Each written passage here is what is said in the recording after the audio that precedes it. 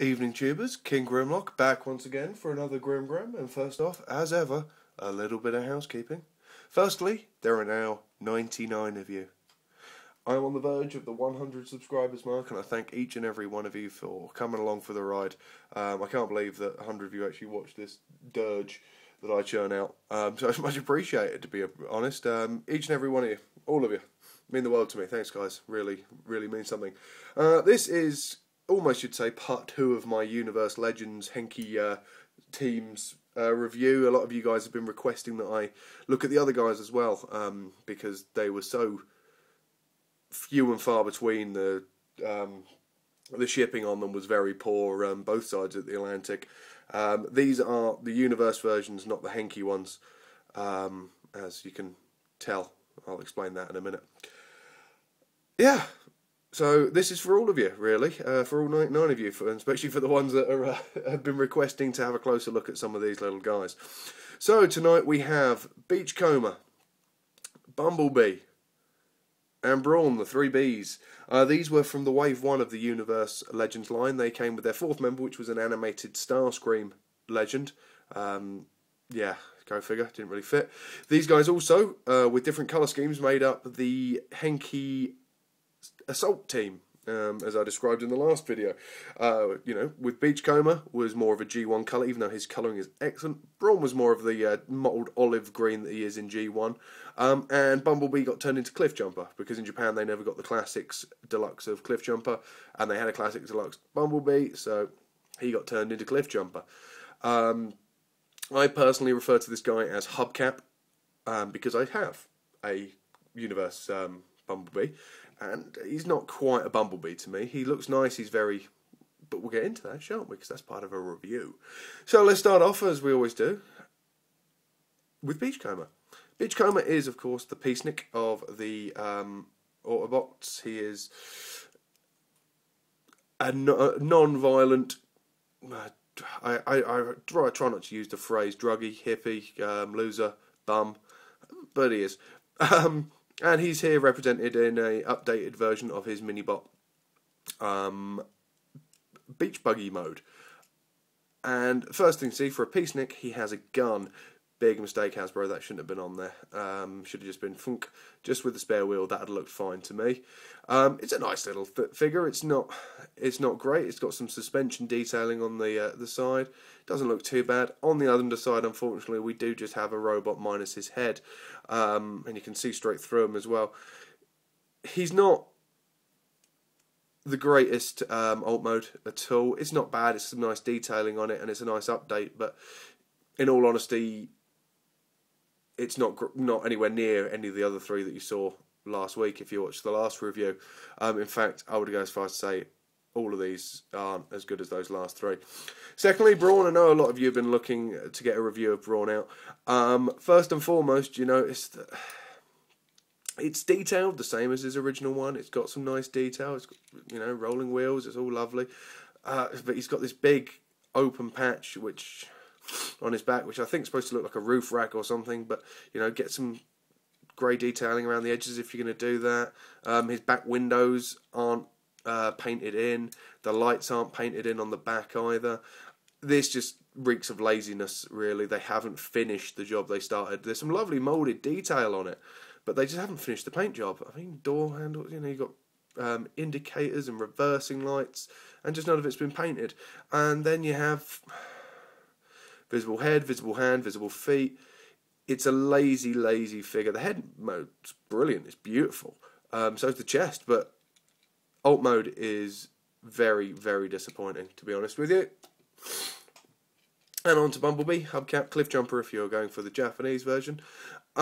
It's a Bumblebee. It's quite nice. It's well put together. Out of these 3, this is the best of the alt modes, without a doubt. It's the most detailed. They've painted the details. I personally love these little areas of black here. You'll see what they're for once he's transformed, but it kind of looks like the stripes from the movieverse, or the animated one, which I quite like. Lovely little Autobot symbol on the top.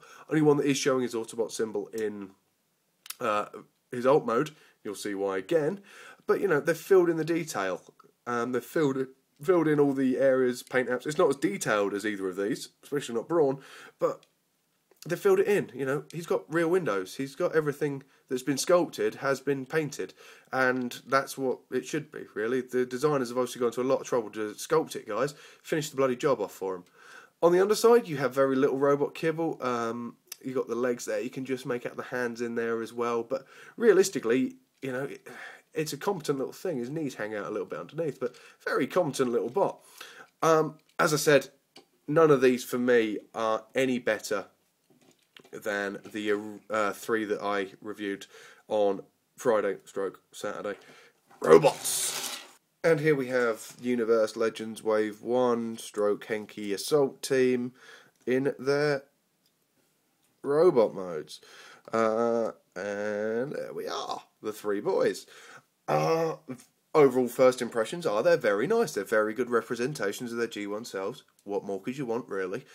You know, let's look at Beachcomber. The head sculpt is beautiful. The chest detailing is lovely. The paint apps have been filled in. He has a ball joint at the hip. He has bendy knees. He has a ball joint and a slight swivel at the shoulder. You know, articulated for a legend. Again, brilliant. My biggest problem is, to be honest, in this review, that I am comparing them to the Spy Team. If I was comparing them to the movie legends, again, these guys would walk all over them. You know, some beautiful detailing. Sculpted in the arms. Because he hasn't got windows, this doesn't look too badly like kibble. The transformation for the feet is brilliant. They're actually his seats in his vehicle mode. Tiny guys are going to be driving these vehicles, I tell you. You know, these are mini vehicles. But back kibble, very little. Just that stupid gun that if it was missing, Hasbro. Oh, look at that. No kibble at all. Fantastic. I love this guy. I absolutely adore Beachcomber in his vehicle and his robot mode. To be honest, this is one of my favourite legends of all time. I think he looks gorgeous in this mode. I think it does have something to do with his G1 colours are almost accurate as well, but they've put a lot of detail into him. Brawn, again, the chest sculpt and the head sculpt are immense. Could have done with the face being the right colour. You know, the fact they've taken the effort to paint, not brilliantly, the arms. I mean, there's patches all over it where the paint app is poor. Again, you've got the swivel at the hip, you've got the knee joint. Strangely, the knee joint bends backwards but not forwards. Those are massive feet you could see in vehicle mode are also present. These shoulders joints here are notoriously snappable. You can't bend the arm up at all. I know someone who bought one of these and snapped it the day he got it. Literally out the pack, transformed it, snapped dead. So careful if you do pick it up. Unfortunately, Brawn suffers from a vast amount of back kibble. He does have the overhead like he did in Generation 1. Ignore the back and you've got an exceptionally good representation of Generation 1 Brawn. Ignore the alt mode and you've got a brilliant representation of Generation 1 Brawn. Needs different paint apps, to be honest. That face needs to be sorted out. That's what the Henkei version's for.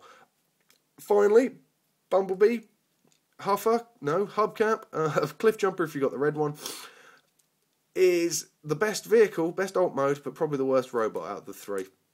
His jointing is at the ankle. He has these massive feet. That's that black bit there, as you can see. If I rotate that back around where that thing is, the stripes, so it's actually part of his ankle. He has no knee bend. It actually bends backwards, but he does have ball joint hips. He's also got a second joint at the hip, part of the transformation. There's that Autobot symbol on his chest, as they've all got, which was apparent in his vehicle mode.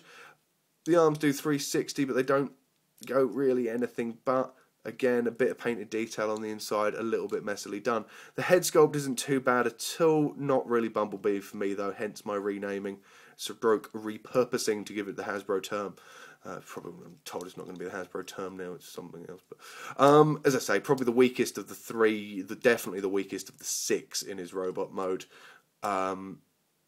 Disappointing, actually, because he's probably got one of the nicer alt modes out of these 3 guys. So, overall, what do we have? We have 3 Legend class figures, all with one decent mode, really, between them. Bumblebee is best in his alt mode. These 2 boys are best in their robot modes. They're the most accurate representations of the Generation 1 figures that you're going to get. Personally, if I was going to get them again, I would get the Henkei ones.